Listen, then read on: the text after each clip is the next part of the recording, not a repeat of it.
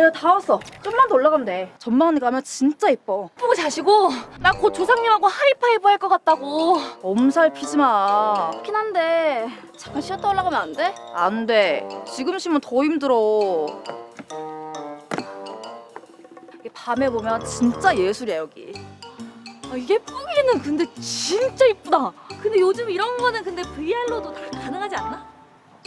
굳이 이 높은 데로 올라와야 됐었을까 그거지. 이쁘긴 진짜 이뻐. 그치?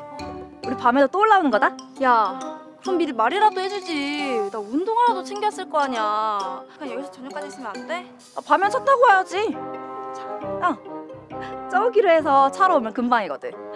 그러네? 주차장.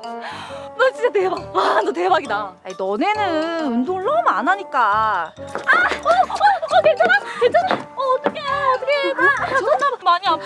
어떡해. 아니 안 진짜 많이 아파? 119 부를까? 아니, 난 괜찮으니까 여기까지였는데 너라도 올라갔다 와라.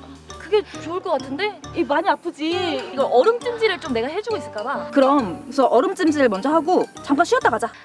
너라도 가서 영상 찍어주면 안 될까? 그게 좋겠다. 알았어. 내가 후딱 갔다 올게. 무슨 일 생기면 전화 줘야 돼, 알았지? 응.